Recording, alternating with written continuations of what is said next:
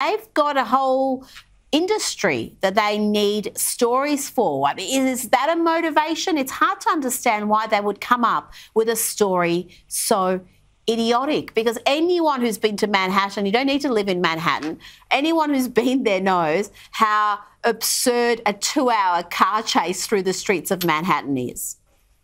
I think they're truly passionate about painting Meghan as the new Diana. I think that this is truly passion driven. I don't think that this was a stunt.